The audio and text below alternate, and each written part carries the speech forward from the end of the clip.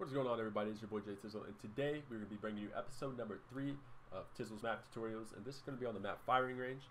And for this episode, I'm going to try to do it in one take because, like without cutting at all or anything, because everything's pretty, like lined up. There's pretty much a trail or it's all lined up, so, right there. So I can pretty much do it in one take without having to move around the map too much.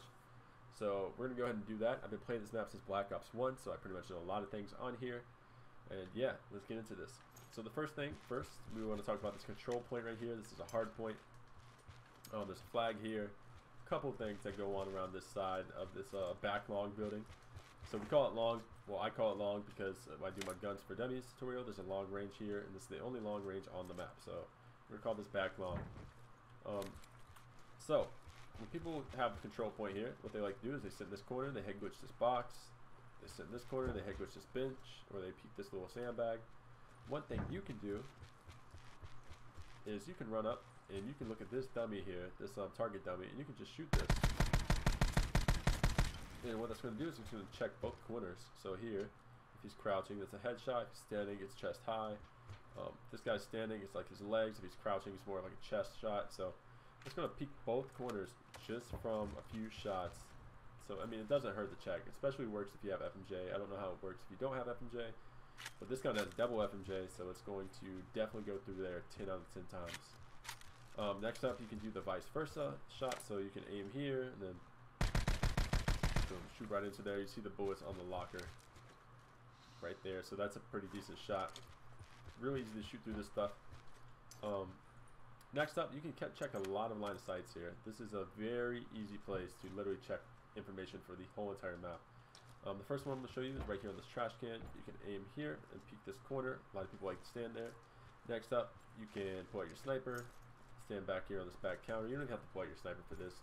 You can stand this back counter and you can peek all through red, all down middle lane, bottom window at wood. You can peek all of this just from this back side. Really reliable, really good spot. You also have this little jump snipe right here. It's the tires. You can stand up here as well and do kind of the same thing. It's the tires. You can stand here and aim into 10, bottom 10, and all of this is just from this one room. Another really important thing that you can do is I'm going to set this here just for like a context. So people like to approach this by crouching here and aiming into this building. They like to head glitch these stairs, kind of like this. The only way you really head glitch stairs. So they like to do that aiming into that back long building. And I put this here kind of for a context clue. What we're going to do is we're going to use it to kind of guide our shot, or show you guys where I'm shooting. Now, you can get hit markers on your own gear, but you can't get hit markers on your own gear through a wall. Wait, you can. Okay, well that just, I've been doing this with a barricade, so I guess this helps even more. So one thing you can do if you want to shoot that head glitch without having to, put yourself out here like this and get it destroyed, you get that information that someone's there. You can run right up here to the L, and you can aim right in the center of this rectangle. And just light it up, just like that. And I'm actually glad I just figured that out because I've been using the barricade, and the barricade doesn't work through the walls. Like you can get a hit marker on it like that, but you can't get a hit marker when you shoot it like that. So glad I figured that out with the razor wire. Okay, next up we have, of course, the counter to this is the head glitch right here. You might want to play this one. But next up we have this little tin L right here. This is in back trailer. You can head glitch it like that. You can head glitch it on the corner. You can torque corner this, which is a thing we've been doing the past 2 episodes. You can head glitch it like this. Not the best spot, but I mean, it kind of gets stuff done. They can wall bang this whole tin wall, so you want to be careful. If you take some fire, you can cover, sit down here. All right, moving onward. You have another little corner here that you can kind of get some information with, and you can check here. This sandbag is a very good spot for head glitching. You can head glitch this sandbag and get their whole back spawn for the most part. You can see if they're going to go into red, but you can watch them cross here, and you can pretty much light them up. This car, another good spot you can sit on and head glitch. This car is very popular because people like to sit here and watch spawn. They like to sit here and watch back wood. People like to stand here and look into this bottom wood, or they look at the mid. So these cars have a lot of attention during a full multiplayer game, a full pub match especially. This wood wall you can torque corner if you would like. You can jump right onto it. You can, if you want to do that. Like I said, these torque corners, they're not too useful. It depends on how you want to play with this barricade. I would recommend, if you're going to do this, you might as well use the special issue that allows you to get your specialists really fast. And I hope I'm not talking too fast for you guys, but I've already tried this in one take and I already screwed it up, so I had to do another one. So here's a torque corner here. Next up we have the red room. So we have red. Now people spawn right here, and a lot of times when they do spawn here, they get spawn trapped. If you're holding a hard point here, or holding the flag, or you're in anything really, kill confirmed even, you can stand back enough to where they won't you won't overextend and they won't spawn behind you, and you can just kill people as they run out of here. Now, one thing that's very important is when they run out of here, they either don't know how to play the game and they just get spawn trapped. They'll get over here really fast, which usually gets them killed because you usually have teammates over here. Or they run into red, which causes a ruckus, and you cannot really counter this too well, because if you're not in red, they have the positioning and they can get to you first. So one thing you can do is you can push back in here into red, and you can lay down right here. You can see them if they run in here. You can lay down under here, and you can kind of see if they cross on this side. You can get against this locker right here and play it kind of like this, where they only have one little piece of your body to shoot. You can also play the close door. And lastly, I did not know this was here, but lastly, you can peek their back spawn just from looking through this window right here.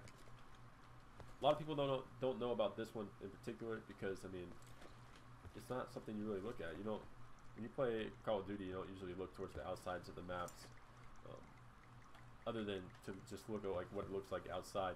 But you're not going to look out here during a real game, especially when you got a spawn trap. But now you know, you can peek them from here and see if they're spawning up, and you can get some shots on them and then do your thing. You can also put a torque barricade down here, jump on it, look over. People that run by are going to get hit, so you don't have to worry about them too much if you miss them on the way by. Next up, we have this right here, and we call this mesh. Well, I call it mesh, and you can jump onto it just like that. Instead of having to climb this ladder, I hate ladders in this game. You can just jump onto this building first, and then another hop, and you're up in top wood pretty easily. You can jump down bottom wood. All this wall bangable, by the way, because it is all wood, so make sure you take advantage of that. Shoot through everything. Another thing I found is, it's not the best, but I did find it.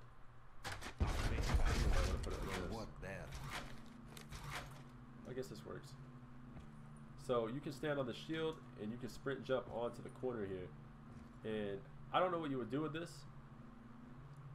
I mean, I just found it right before I turned on the video. I don't really know what you would do with this other than use it like Michael Myers or something to hide from people. But it's a dope little thing that I found and I wanted to share with you guys, so might as well throw it in the video.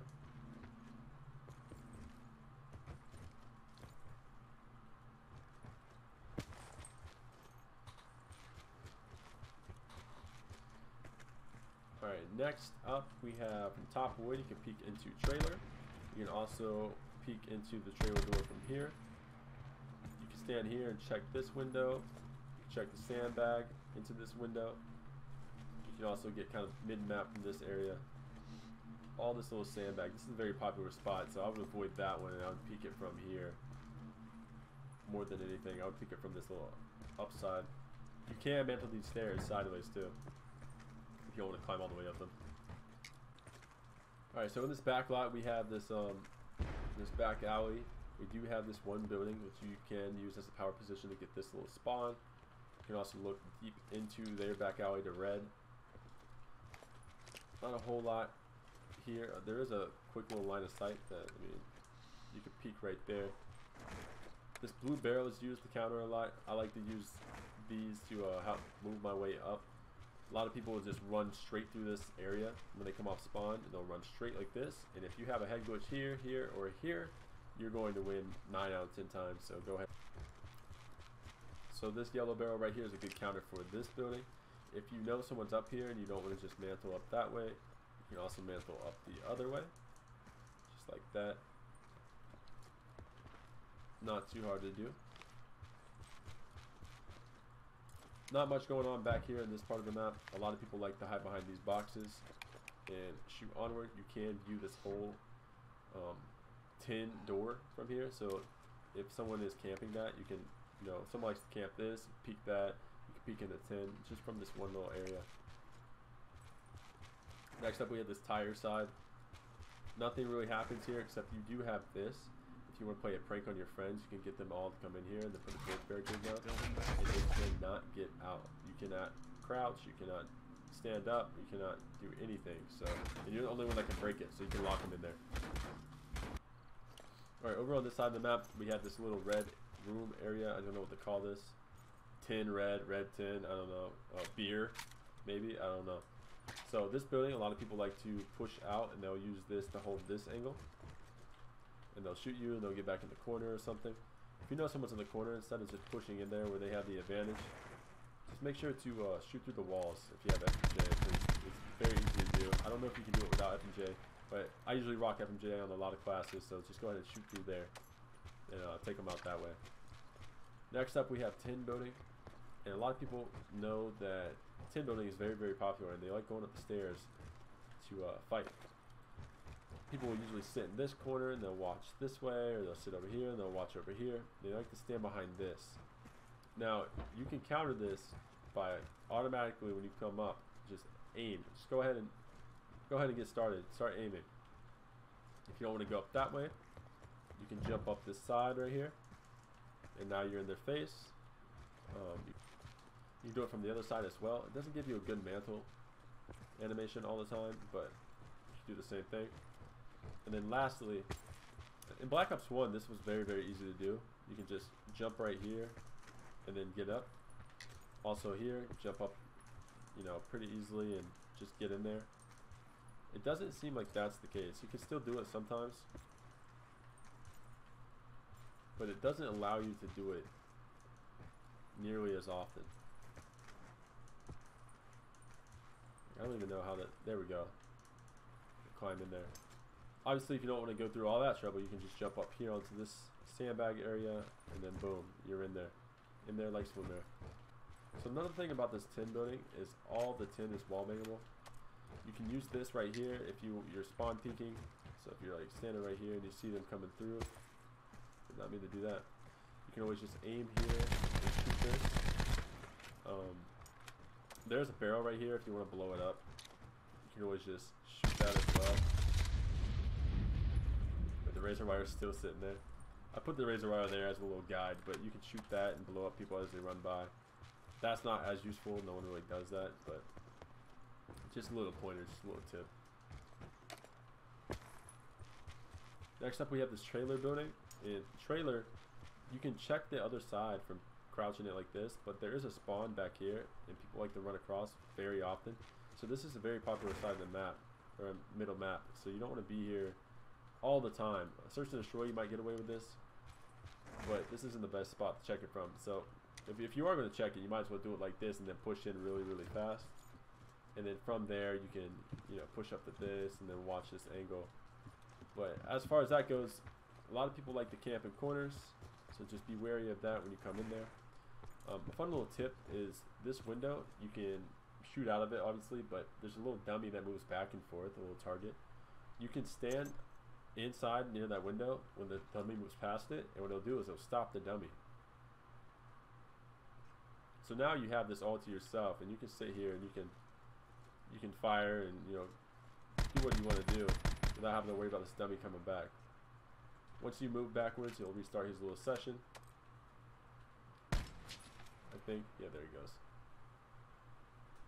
And this could help you in a couple ways. So if you're sitting here, or someone's sitting here holding this position, that means that you can jump right back through here. Because if a dummy's coming by, you can't do it. I'll give you an example of that. I'll show you that real quick. So here's the dummy. You can't even mantle this. It gives you no animation whatsoever. He's gone, then you can jump right through there. Guys, I switched the ruin because I want to go ahead and show you this nice little thing with the addition of Black Ops 4 that you can do with the ruins. If someone's camping up here in this top building, you can obviously just shoot your way up here and take them out. This is a good power position because you can literally hold everything, and there's one way up other than ruins. Ruins can get up there as much as they want just by the grapple, but no one else can get up here. I think in Black Ops 1 you could jump up by this little area right here. Obviously that's in the past, and this is a good power position. You can hold this for a while. You can see tin in the tin, you can see the back tire area, you can see trailer, both sides trailer. You can see, well, you can literally see the whole map just from this one sniper tower. So just be aware of that. Watch out for the bugs. Obviously there's a lot of them. Another thing you can do is, if you have torque, I'll go ahead and show you guys that. Like I said, I don't know if you guys want to use torque like this, but if someone's really pissing you off, I mean, you might as well. If someone's holding that position, you don't want to climb up the ladder. You can jump up here and then it will work there. Put down your torque barricade. You just jump onto it, and then you can climb up from there, take out your opponent. Do what you want. So yeah, that's gonna do it for this tutorial, guys. Hope you guys enjoyed it. I try to do it very, very fast because I know you guys probably don't like sitting around for the longer videos. I'm gonna watch it again and take a look at it and see which one I like to do more. So be on the lookout for the next episode. I should be doing these every other day, so you're gonna get a gun guide and a map tutorial every other day from each other. 2 of these are gonna be uploaded the same day today, but from then on, I think tomorrow I'm gonna upload a gun guide, and the next day a map tutorial, gun guide, map tutorial, on and on, alternating just like that until we are done with all of it. So thank you guys for watching. Thanks for hanging out. If you enjoyed the videos, please leave a thumbs up on them. Subscribe to the channel if you're new. If you want more content like this, be sure to follow me, follow my stream, follow my YouTube channel, and do everything like that. All of that good, those good deeds.